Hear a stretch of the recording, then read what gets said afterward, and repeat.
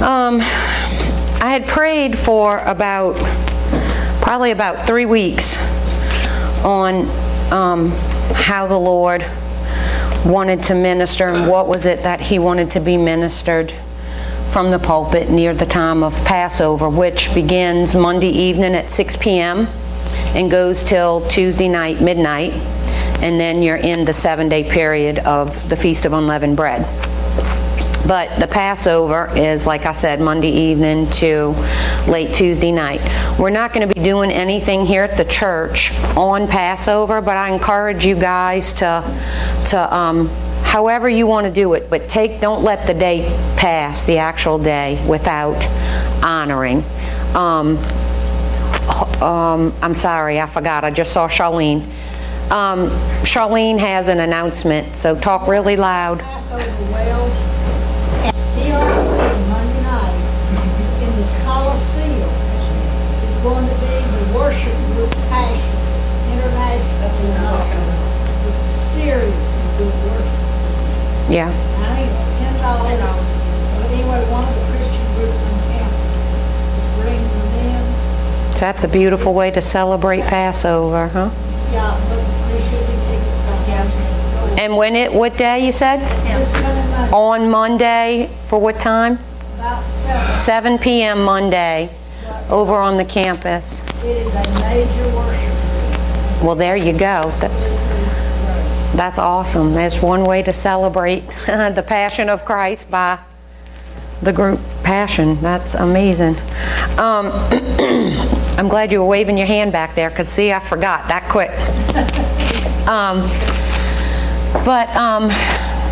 So anyway, I wanted to deliver the message what the Lord wanted, you know, and if He wanted me to go back through all the steps of Passover again, whatever He wanted. Well, for 3 weeks I was searching and searching and searching, and it kept getting closer and closer, and I'm like, okay, Lord, I'm not hearing anything. And so then I was going down this one particular path a couple nights ago, and I was looking for a scripture, which ended up taking me to 2 Chronicles.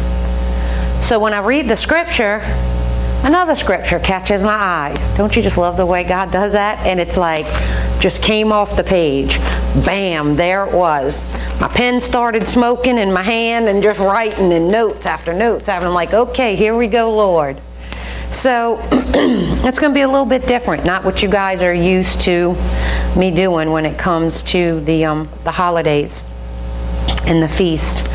But it's going to be taken from 2 Chronicles chapter 34. I encourage you guys to really dig through this book, 2 Chronicles. I was blown away by the detail.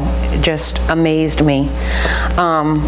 Anyway, 2 Chronicles 34 and 2 Kings chapter 22 and 23 both speak of King Josiah. And I'd be as bold to say as his ministry. So King Josiah, I'm going to give you a rundown because this sermon is 2 Chronicles chapter 34 and carried over into 35 as well, the whole chapter. So I'm just going to sum it up for you guys. Tess, we recording now? Okay. Can I move? You can get me? Okay. All right, so let me give you the summary. King Josiah, he was a righteous king. Okay, his father and his grandfather, Manasseh and Ammon, were kings. Evil, pagan worshiping kings, did not follow the ways of the Lord. Ammon was so evil that members of his own household assassinated and killed him after reigning only 2 years. But Josiah was 8 years old when he was anointed king, and he reigned for a total of 31 years. In the 8th year of his life, now that puts him at 16 years old, he really began to seek after God, and he started to have this passion burn inside of him, where he went and he cleansed the land of Judah and Jerusalem of all its high places, the Asherim, the carved images, the molten images. And I want to stop right there for a minute. And if you have the King James Version, it says the groves. And that word really stuck out to me, so I went and I did some research and went back to the Hebrew and to the deep root meaning, you know, the root word and the meaning of it. And the grove was actually where they would go and cut off, like a tree that's rooted in the ground, and they would go and they would cut off all the leaves and the boughs and the branches, and they would carve the images out of the tree, and, you know, set up altars and stuff like that.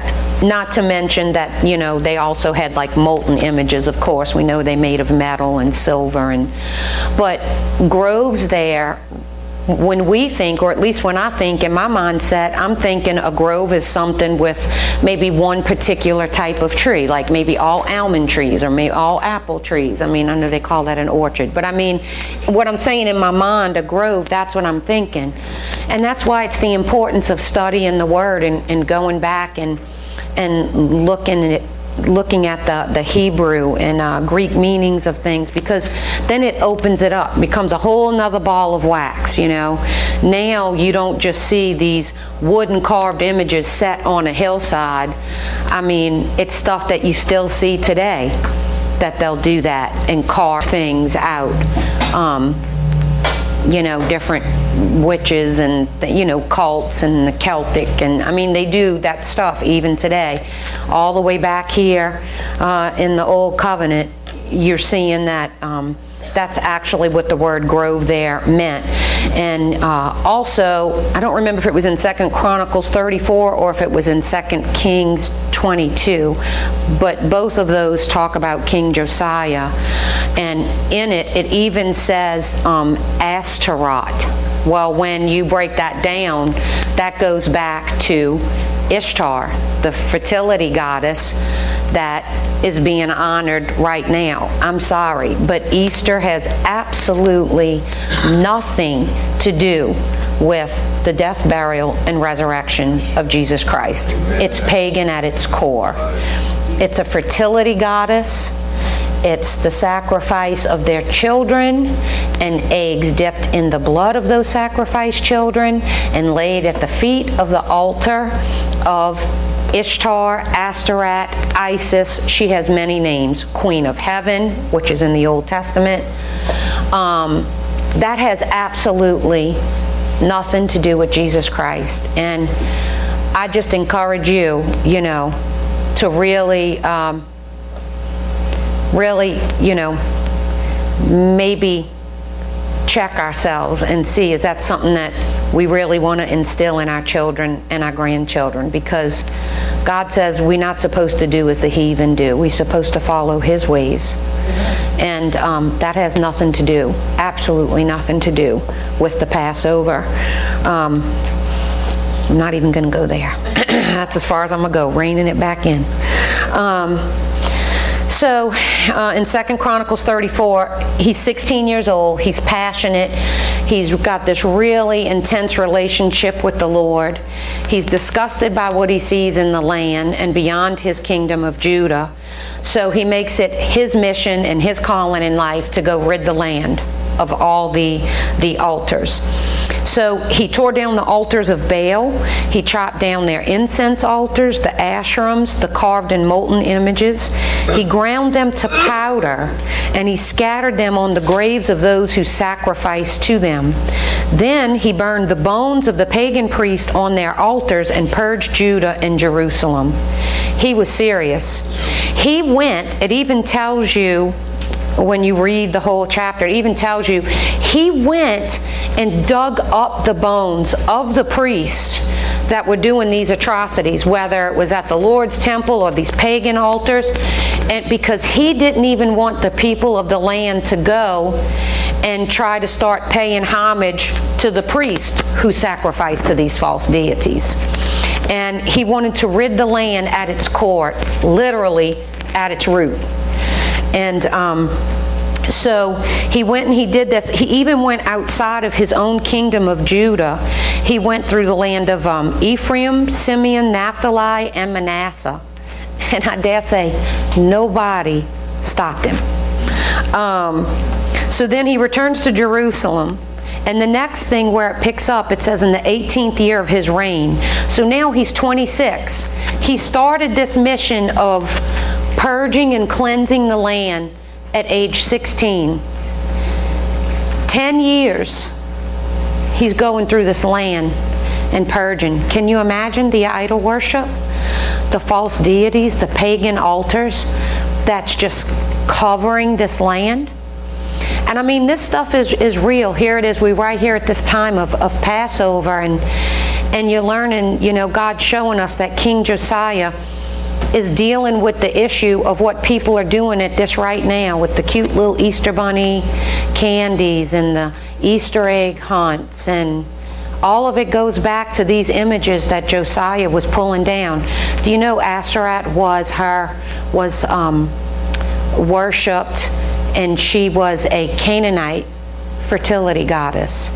I mean, that puts you right there in these biblical times, right there in the land, and tells you in 2 Chronicles 34 that that was part of the altars that he was tearing down.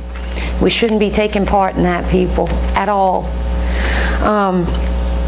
So it takes him 10 years, right, to purge the land. That is a serious amount of pagan worship going on in the land. So in the 18th year of his reign, right, 10 years later, when he had purged the land and the house, it says, King Josiah then began to rebuild and repair the temple. So while they are cleaning out the temple, rebuilding, repairing, getting it in order, right? While they're doing this, Hilkiah, the high priest, ends up finding the book of the law of the Lord, is what it's called, that was given to Moses. So they find it, right? And so in the excitement, the high priest has his scribe begin to read it. And he's broken over it. In his excitement, he runs, I'm giving you the paraphrase version, he goes to King Josiah and he reads it to King Josiah. Josiah is beside himself and rents his clothes. And when Josiah heard the word of the book, it says, he tore his clothes. Then he gathered all the people and made a covenant with the Lord, and had the people make a covenant with the Lord that they would follow the ways of the Lord and do everything that the book of the law of the Lord said to do. Then when you go into chapter 35, it says, then Josiah celebrated the Passover on the 14th day of the first month. He set the priests in their offices and encouraged them in the service of the house of the Lord. Josiah had the Levites place the ark in the temple, told the priests to serve the Lord and the people and to serve them well. He divided the people according to their households. And then it says, the king contributed to the people 30,000 Passover offerings, which means lambs and goats. 30,000. Then, now this is from his own personal possession, the word tells you. This isn't something he had to do. This was something, it was his, the word tells you it was his free will offering that he gave to the people. He also gave 3,000 bulls. The king's officers, they also wanted to be part, and they made free will offerings to the people. And these offerings were to the lay people, it says. It was given to the people so that the people, the king wanted to make sure what the word's trying to tell us. He wanted them to be able to have something to offer at the house of the Lord. This wasn't his personal offering to the Lord. This was, he wanted the people to be rooted and grounded in the ways of the Lord and to have something to bring before the Lord, to not feel distraught, to not feel like they didn't have anything to offer. He wanted to make sure everybody had something to offer.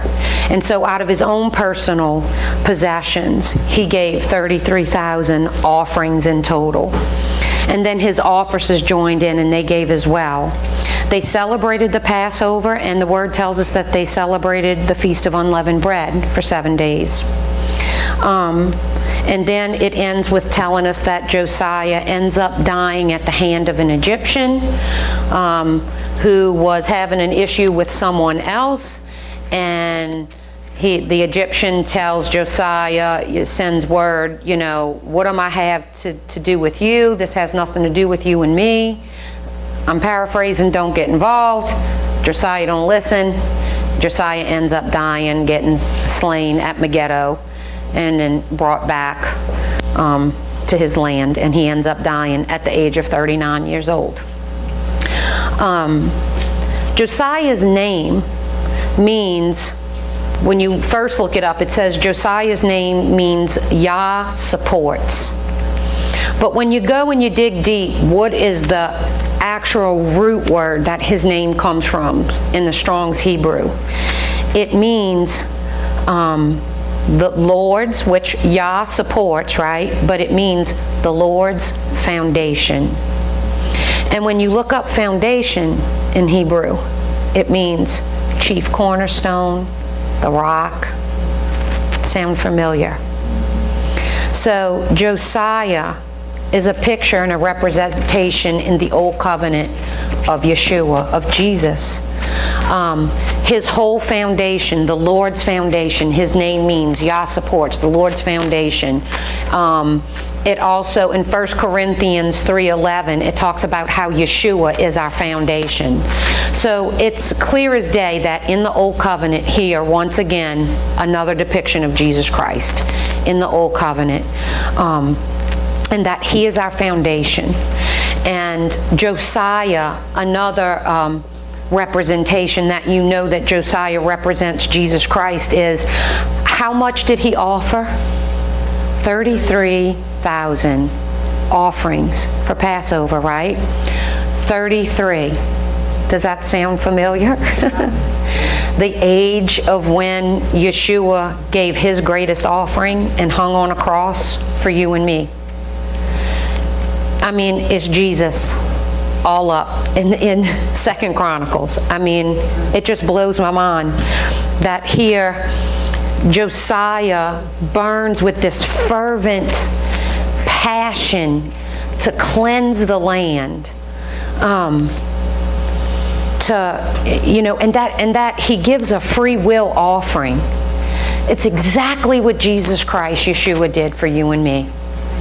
Nobody forced him to the cross. The kids right now are in there learning that it wasn't the nails that held Jesus Christ to the cross, it was his love. Right. And Josiah's love for God and his word burned within him so passionately that in the scriptures, in 2 Chronicles and in Kings, it talks about, and it says, never since the time of the judges was there a Passover celebrated in this manner or since. That's in 2 Kings 23, verse 22 through 25. It also says that there was never a king who turned his heart to the Lord with all his might, his heart, and his soul. Why do you think that is? God is so precise. Because King Josiah was a representation of Jesus Christ. So that passion and everything that burned in him was a representation of the foundation of the Lord. It tells you in 1 Corinthians 3:11 that it flat out says it. Jesus is our foundation. He's the chief cornerstone. He's the rock upon which God built the church. Not Peter. Peter is not the rock. That's a misinterpretation of that scripture. Peter was not the rock that God was building the church on. God builds the church on no man. No man. That scripture has been so twisted, and I've been so guilty in my own life until God showed me that revelation. You know, we are constantly, daily needing to immerse ourselves in the Word so that God can show us the truth of His Word and strip away the teaching that we've been taught and accept it as His Word, but never went and searched it out for ourselves, like our pastor always tells us. He tells us that, one, because He's a good shepherd, but the reason He says that is because we in our life have been through such painful deprogramming. Things that we thought, with everything in us, loving the Lord and thinking is right. And not to say that the people that we heard it from, that there's something wrong with them. No, totally loving the Lord, but they were in the same position we were.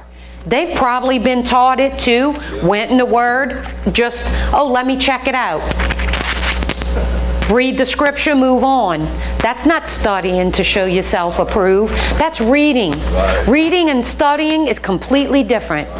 Completely different. And this is something that God has just been revealing to me personally, and getting this house in order, getting this land in order. And even though my husband is also my pastor, my husband wishes that I would listen like I listen to my pastor. I'm still working in that area. But my pastor tells us to go check it out for yourself. Don't take his word for it. And guess what? Just because he's also my husband doesn't mean I take his word for it. If anybody's going to challenge him or check things out, it's going to be me.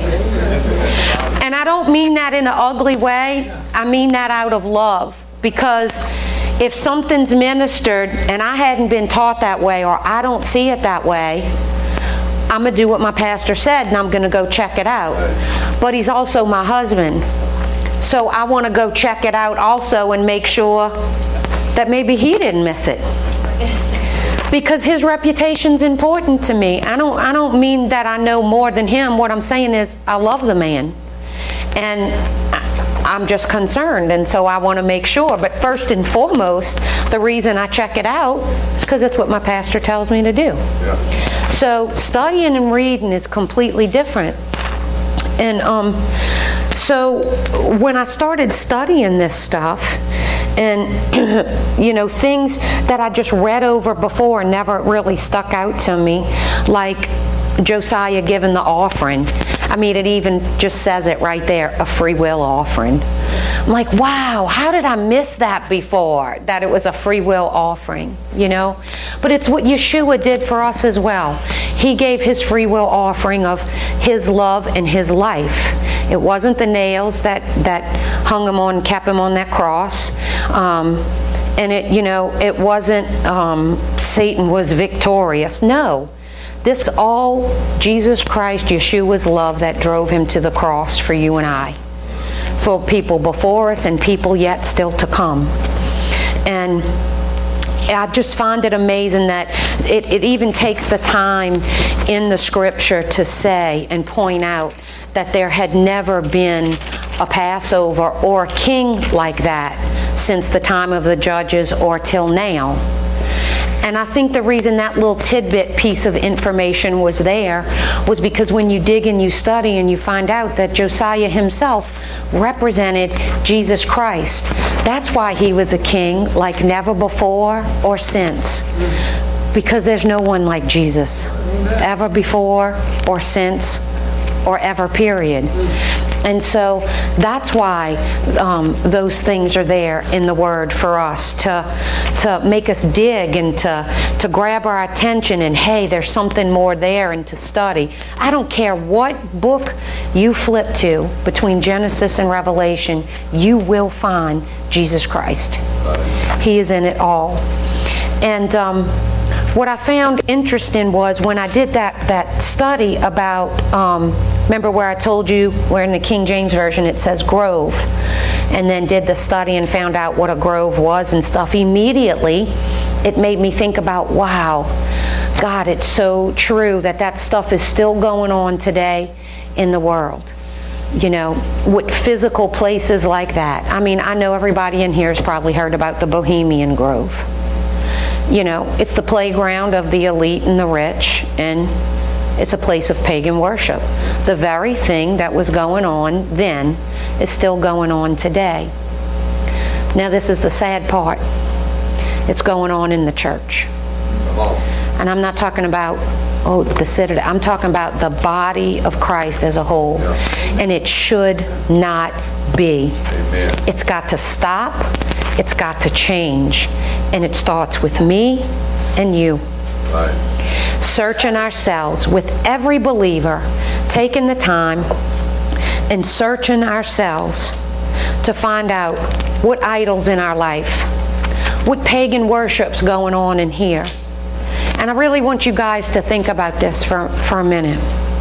I'm going to bring it back to the Passover, but this was part of the study. Pagan worship. What is at the heart of pagan worship? Okay, first, it's a false deity, right, that they're sacrificing to, that they're lifting up and that they're elevating. And what did they have to do in all pagan worship? They have to give offerings to their false deity. And they give the offerings to the false deity in order for them, their terminology is to appease the god, to turn away the wrath or to be accepted, right? So Satan's the great imitator, right? So of course he wants to be praised and he wants to be worshipped. And guess what? Anything that doesn't line up with this is not of God, correct? Right. I mean, either your father's God or your father's the devil, right? There's no in between.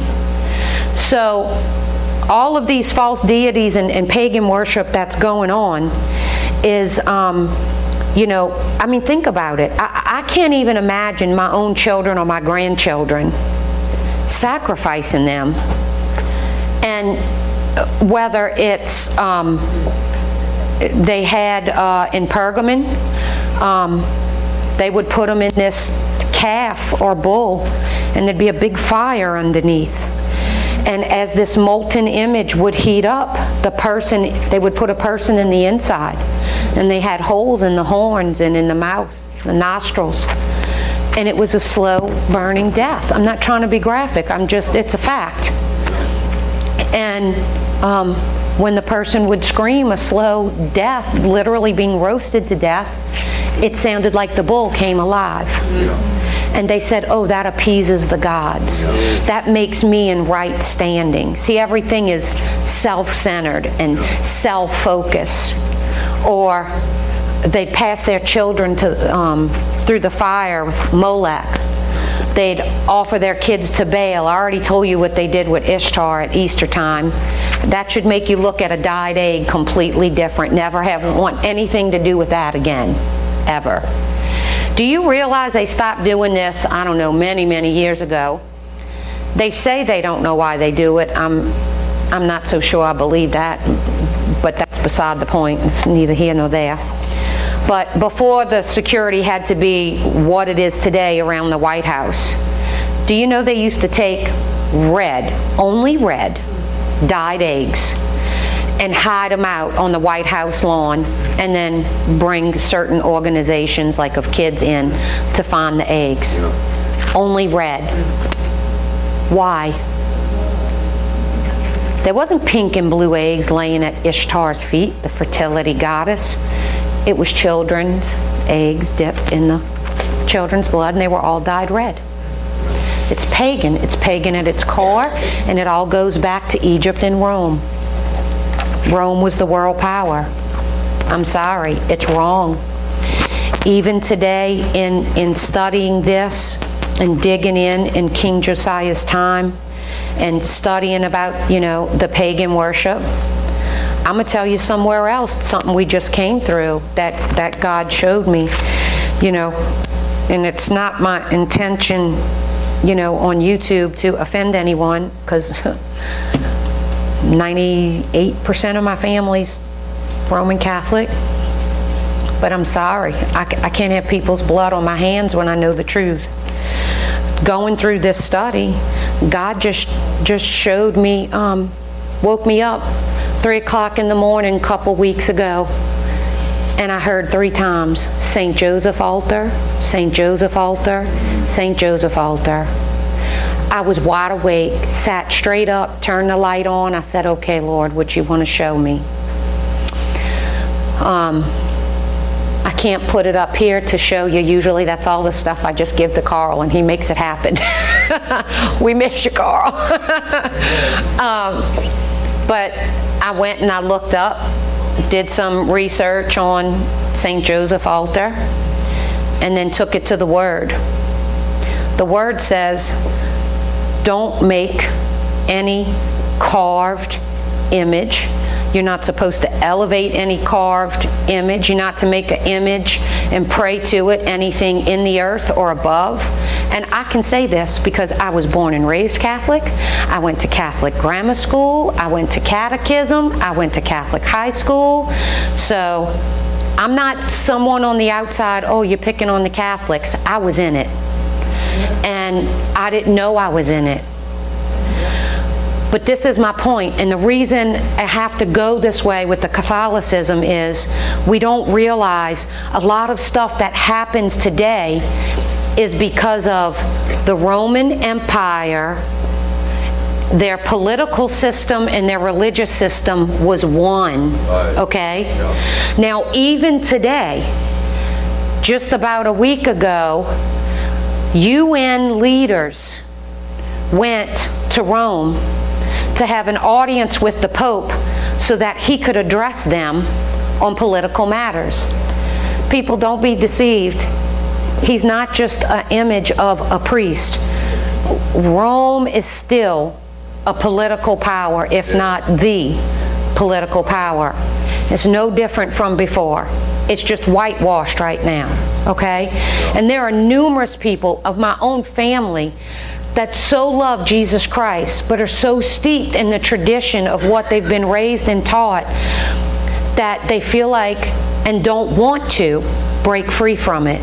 But I know God's going to remove the blinders one day, and God's going to show them the truth. Because once you know the truth, the Word says the truth sets you free, and you don't want to have any part of what you know is contrary to God's Word. So as he started to show me this with the St. Joseph altar, I start looking through. I used to go to St. Joseph altars, get the cookies and the cross buns and the baked goods.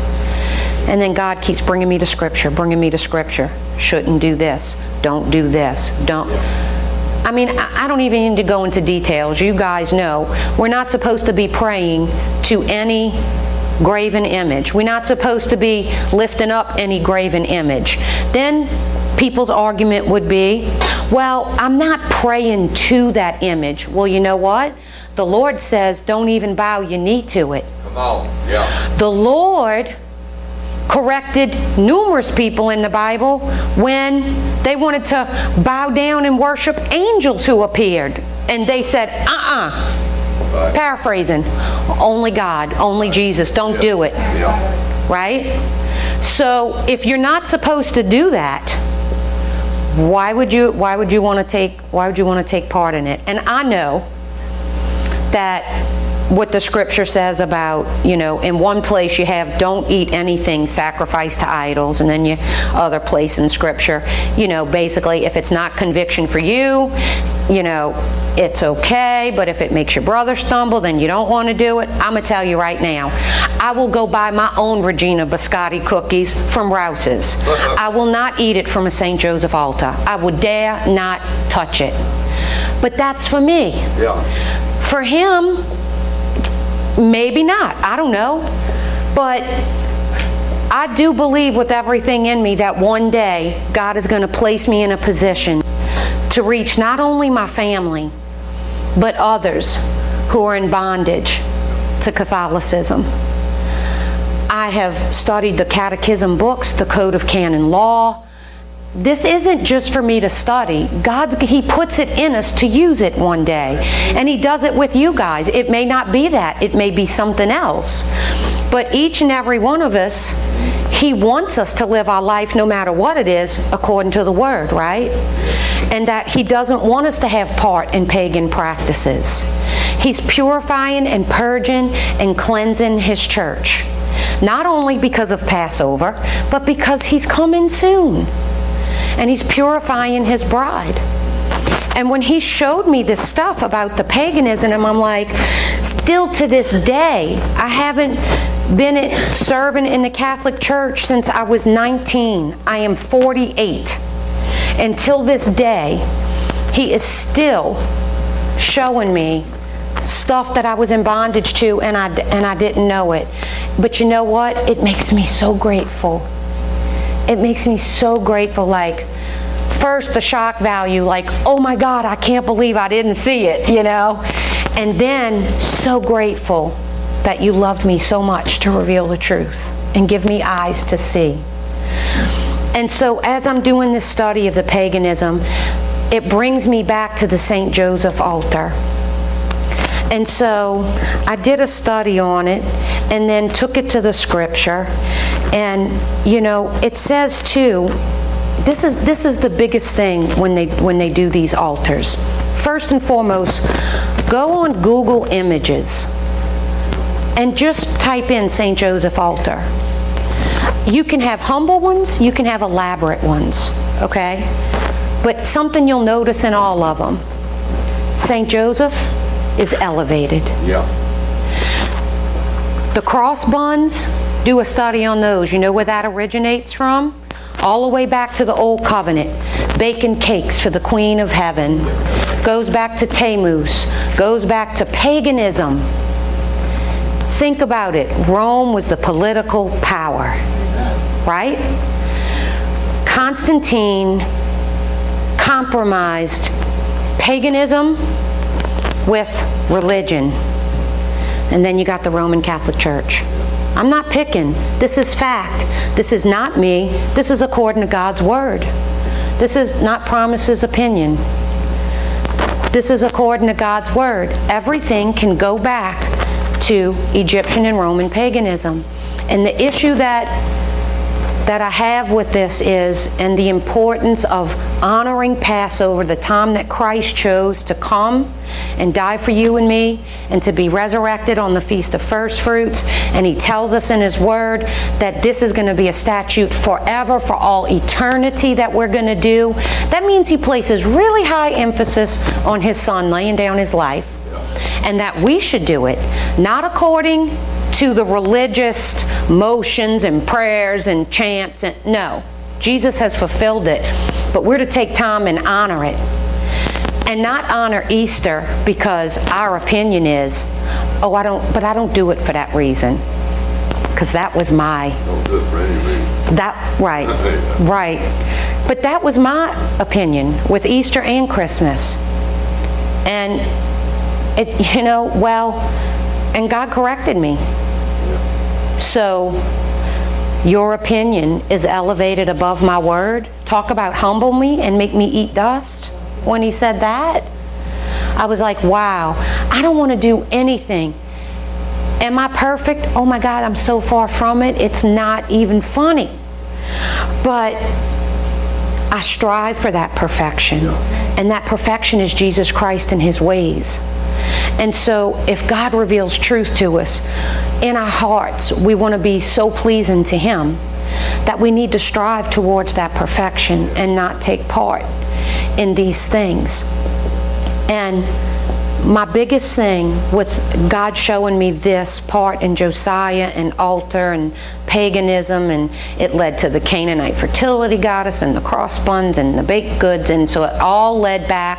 I'm like, God, now I know why you woke me up a couple of weeks back with the St. Joseph altar, because it ties into this lesson today. And this is the issue. As a Catholic, we were told that you can pray to the saints and they'll make intercession for you. You can pray to Mary and she'll make intercession to you, to Jesus. That is demonic. I'm sorry. I can't candy coat it. It is flat out demonic. Why do I say it's demonic? Because it's contrary to God's word. Not my opinion. It's contrary to his word. There is one mediator between God and man, and it is Yeshua.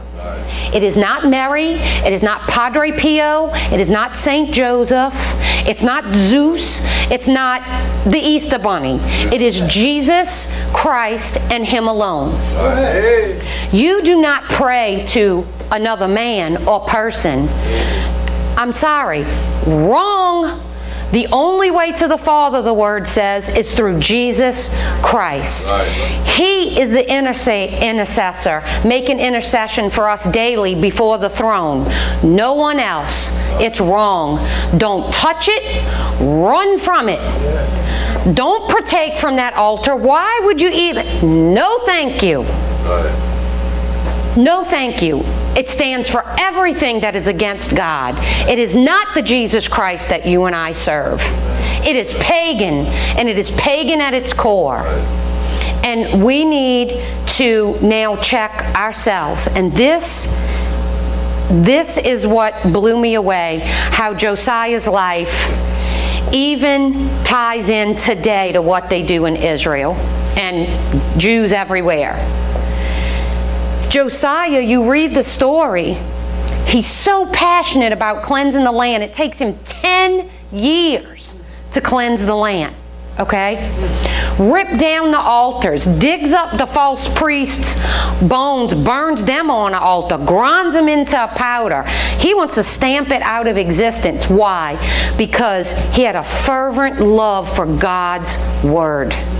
And he wanted to be pleasing to the Lord. And the Lord was his foundation, the very meaning of his name. So 10 years, right? He cleanses the land. My hair's standing up. Oh my God. I don't want to wipe my eyebrow off. Oh my God. He cleanses the land, and then the next thing you see in Scripture, he celebrates the Passover. Oh my God! I'm taking your line. Oh my God!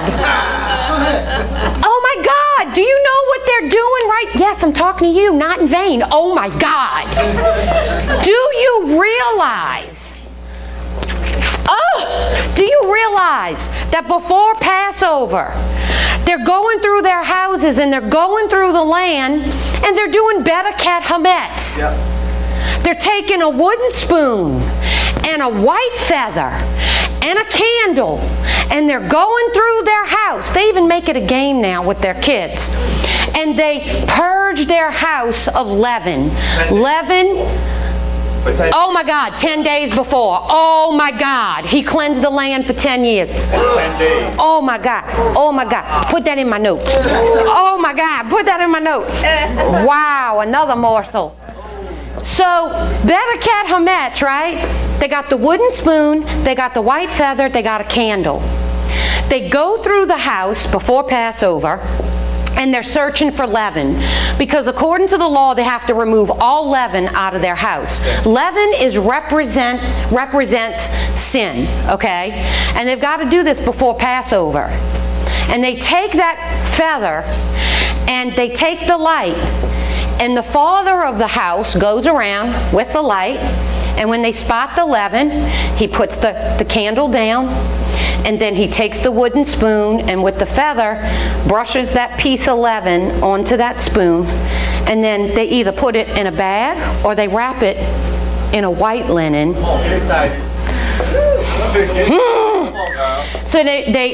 So oh my God. Oh my God, they put 10 pieces out. Oh, the buttons are connecting. They put 10 pieces of leaven out because they do this as a tradition now. So not only are they literally like going in their cabinets, you know, and if they got bunny bread, it's got to go. They got to remove anything that's got leaven in their house because they still, you know, keep the law and stuff. But as a tradition, they go out and they lay 10 pieces of leaven.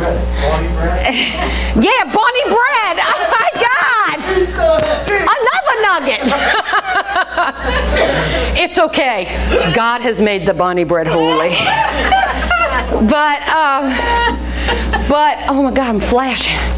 But 10 pieces of leaven that they go, and then they take it, They either put it in the bag and take it outside the city and discard it. Some of them burn it. Some of them throw it in a body of water, you know, meaning with the scriptures, so that, you know, no man can go back and dig up your sin. And so they have different ways of doing it. But the point is, we know that Jesus is the light of the world, right?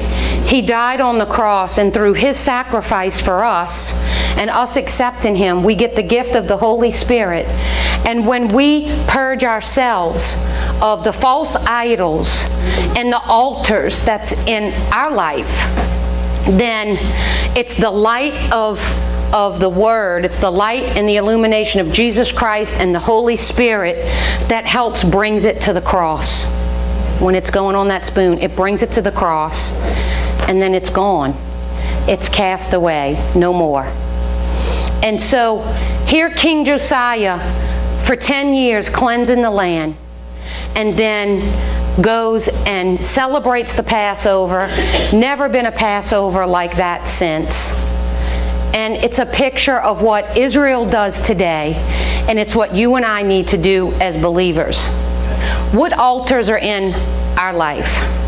What idols are in our life that we need to bring to the Father, that we need to bring to the cross, and have it washed under the blood of Yeshua? The beauty of what Christ did for us is, when you're still trying to live under law and not believing that the Messiah came, your sins are just covered for a year, right? According to the Old Covenant. Right. But Jesus Christ came and he fulfilled it all from Genesis to Revelations. Our sins are not covered. Our sins are washed away. They're gone. That's right. Hallelujah. And during this time of Passover, you know, I want to encourage you guys. We have the Lord's Supper. I'm going to let Pastor come and do that however he wants to do it. But I just want to encourage you guys before we do this. And listen, we teach the kids about the Lord's Supper. If you're new here, then you probably haven't gotten it yet. But we don't discourage the kids from taking it. You want to take some time and explain to them, because we want to train them the importance of it and what it means. And we want them to take part in what Christ did for them. Yeah. I just want to say, getting back to the word Easter, in our house, we don't celebrate Easter. We call it Resurrection Sunday. Right. Even to the kids, they call Resurrection Sunday, not Easter Sunday. Right, right. To get used to why we really celebrate, we celebrate the resurrection of our Lord and Savior Jesus Christ. Right, right. I understand that completely. But even the, and it's good not to be Easter, but I mean, even like growing up, we always had, it was always Easter Sunday. But you see, when you go back in your history and you study, you know how the Jewish calendar works, and Passover doesn't always fall like that. Passover is when Passover, like Passover now is Monday to Tuesday. You know, so I'm glad you said that. However, it's an example, though, of how we were raised, because of the Roman, because you were raised, you know, Catholic as well. And it's how we were raised. You just never questioned it that, you know, okay, Easter or what, it was always on a Sunday. But that's because that's what the church instituted. See, God wants you to honor the Passover when he died. But don't get bogged down into, you know, they'll go and read the whole account of the Exodus, and you know, that's not what I'm saying. It's that we have the revelation that Jesus Christ fulfilled it, and that he was our Passover lamb. You know, before we take the Lord's Supper, though, you know, I can't end without saying this. You know, just ponder on when we reading in the Gospels, and Jesus goes into the garden, and as he walks into the garden, he hears his fellow Jews up on their rooftops singing Psalms 118. which is called the Hallel. And it's all about they're crying out for their salvation to come. And he's walking down their cobblestone streets and they don't even know it. And he's heading to the garden. And when he goes to the garden to pray and to intercede, and he tells the Father, Father, if it be thy will, let this cup pass from me. I want you guys to remember, he's not waxing poetic. He's talking about an actual cup. And it's a cup of the Passover Seder supper that they do called the cup of judgment. And no Jew partakes of this cup. They dip their finger in the cup and they call out the plagues that was in Egypt. Lice, locusts, death of the firstborn. No Jew drinks of that cup. That's the cup that Yeshua was talking about. If it be thy will, let this cup pass from me, but not my will, thy will. You see, he was without sin. But I think something that we tend to forget is that he was a man that experienced the emotions that we experienced. And if you think that he was just giddy beside himself to go to the cross, no. He went to the cross out of obedience, sacrifice, and love for you and me. It was his love that drew him, and it was his love that held him. But he was here as a man. He was there in the beginning in the Garden of Eden when the hide had to be ripped to clothe Adam and Eve. He saw it and he knew. He saw everything that was done when they were sacrificing before then, and he knew. He knew that his flesh would be torn. He knew the sacrifice and the price he was going to pay. So I just don't want us to take it lightly, to just know how much, man, God loves us. Yeshua loves us, and no matter what it is, your altar or your idol in your life, I don't care if it's,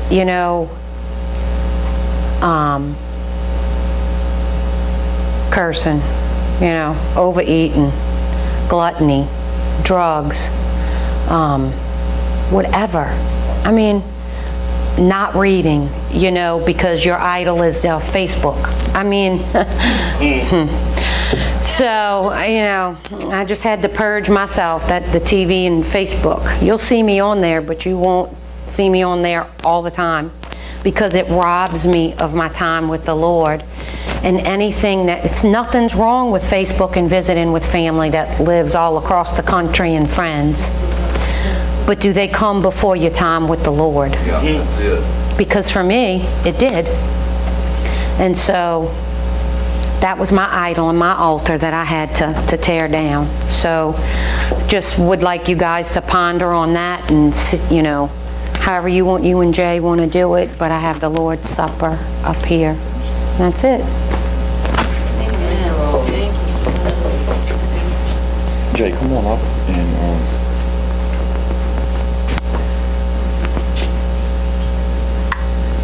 That was good. That was a good word. We'll get into it. Let me tell you a couple of things real quick. Make some connections with Josiah. It means the Lord's foundation, right? He is a supporter of the Lord's foundation. He went forth to cleanse the land, just like Christ did. He cleansed our land. 10 years. Why was it 10? 10 is the number of the Word of God. It's the number of the law, the 10 Commandments. It represents the Word. And she talked about the 10 years. They did it for 10 days, looking for 10 pieces in the house called Bereket Hametz. What they would do is the father would take a lamp, right? And she had set a wooden spoon and a feather. Feather is in representation of the Holy Spirit. It was a dove's feather. They took a wooden spoon. Wood speaks of humanity. And they took a lamp, and the Bible says the Word of God is a lamp unto our feet. And what they would do is they would close the doors and the windows. They would cut all the light off inside the house, because the house represents you and me.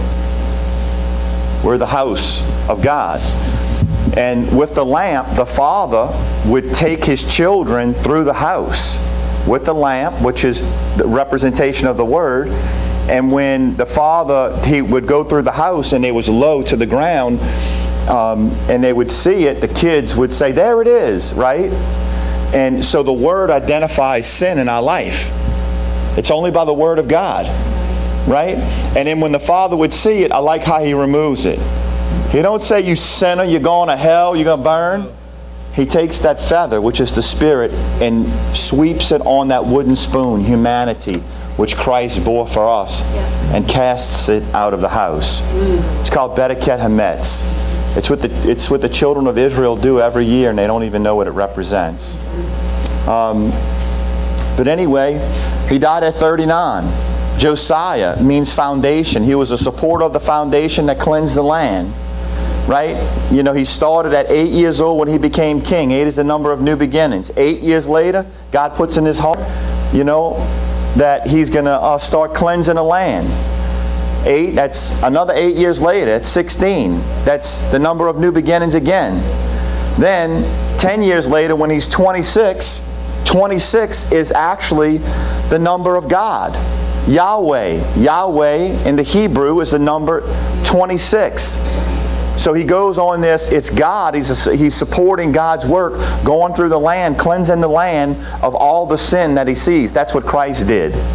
So he is a supporter of the foundation. Why did he die at 39? Well, number one, if you know the time, he died about 4 years before the destruction of the temple that started in 606. It was actually destroyed in 586 BC, but, you know, around 610, is, you know, he goes down into a valley and he dies at 39. Christ took 39 lashes, right? Any other man would have died. In fact, Rome perfected it. 39, one more death to the flesh. So, I mean, every little bit that's in there. What I want to do is, I want to just tell you something. They got all kind of ways that people, this is actually the holy place. This is considered the most holy place. One thing about it is that God has called you to come in, right? And I know they pass the plate and you can go up and all of this kind of stuff, but you know, when you really look at it, you know, it's up to you. Yeah. This is symbolic to the death, burial, and resurrection of Jesus Christ and what He's done. This is where you're supposed to check yourself to see if you're in the faith or not, you know. So, you know, my brother's going to play, you know, we'll turn the lights out right here. Check yourself. Come up here with your family. Get it and partake yourself, because remember, God has called you into the holy place. Outside is the brazen altar and the laver that represents the cross where Christ died, right? That's why it was brass. But you're supposed to come in to the table of showbread, the altar of incense, and a lampstand, the light of the Holy Spirit, shining, giving us the light and the illumination of who Christ is and what He actually did. You know, you can't live off of my bread. And I'm going to tell you another thing about the bread. The priests, when they worked in a holy place, they couldn't eat the bread outside. The only place you can eat the Word of God is you have to sit down face to face with Him in your Word. That's how you come into the holy place. Now, I know faith cometh by hearing and hearing by the Word of God, and you can hear it in your car and all these kind of things. But the manna, the bread, is the Word of God. And we're supposed to come into the holy place. Remember when John was caught up in Revelations into the holy place. He left the island of Patmos, right? This altar that he was in prison for because of the Word of God and the testimony of Jesus Christ. He's on an island, a rock island, an altar and waters around him. Wow, that doesn't sound like an altar and a laver, right? He's caught up into the holy place, and when John comes into the holy place, what does Jesus want to talk to him about? Hey man, I want you to send a letter to 7 churches, because there's some things that's in their life that needs to be dealt with. And you'll find out when you come into the presence of God, this bread right here that you eat and this cup, really, you know, it's a representation of what Christ has done. It won't do anything for you. That is symbolic to the Word of God, which is the bread that you have to eat spiritually, the Word. That's what cleanses you. Yeah. Right? Yeah. So He's going to play, you know, and if you feel like God has called you, man, just come up here. and partake in the bread and the cup, and it's good stuff. Let's pray. Father, Lord, thank you for your word, Lord. Lord, I thank you, Father, just to be able to identify the times and the seasons that we're in, Lord. Most of the world doesn't know, Lord, that right now, that, Father, just in a couple of days from now, Monday is actually the day, Father, that your Son rode in to the city. You was bringing your lamb to your house so that they could check it out for 4 days before they killed it on the 14th. Christ rode in. Lord, we know what's going on, Father. The Bible says that the enemy would seek to change the times and the seasons so that we would not understand, Father, what it is that you're doing in this time, Lord. Right now, Father, you're the same yesterday, today, and forever. Lord, you want us to just, you want to cleanse our hearts, Lord. It's a time that we're to examine ourselves, just like Moses took the lamb in the house and they was to examine it for 4 days to see if they can find any imperfections in it and then bring it before the door. Lord, this is the time that we need to examine ourselves, whether we're doing things that we're not supposed to be doing. Father, cleanse this land.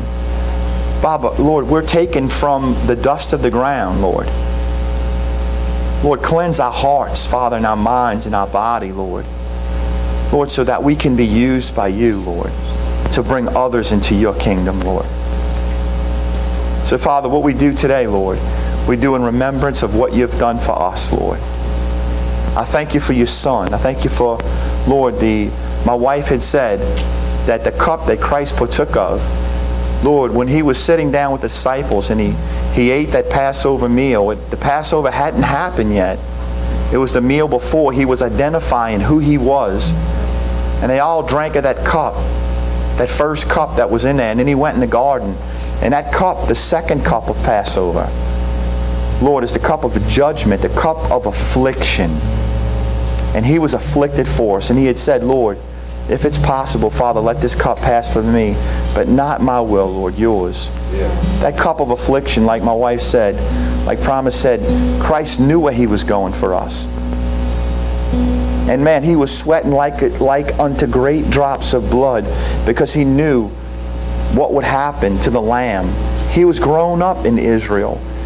He knew what it was to bring offerings to the temple. His family did it. He knew his flesh was about to be ripped off. But like the children learn today, it wasn't nails that held him.